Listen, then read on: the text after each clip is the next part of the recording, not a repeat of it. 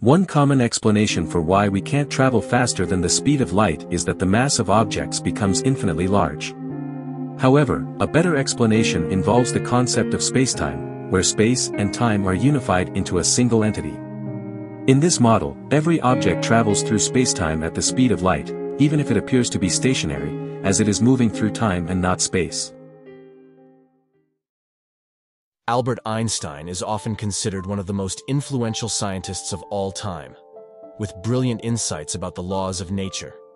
However, his work has one very disappointing consequence, especially for science buffs who hope one day to travel to distant stars. His theory demonstrated that there is a fastest speed in the universe, the speed of light. That means the shortest possible round trip to the nearest star will take nearly a decade. But just how does that work? Even the most informed science enthusiasts often have a wrong, or at least incomplete, understanding of why you can't go faster than light. This ultimate speed limit is a curious fact, and one that runs quite against our common intuition.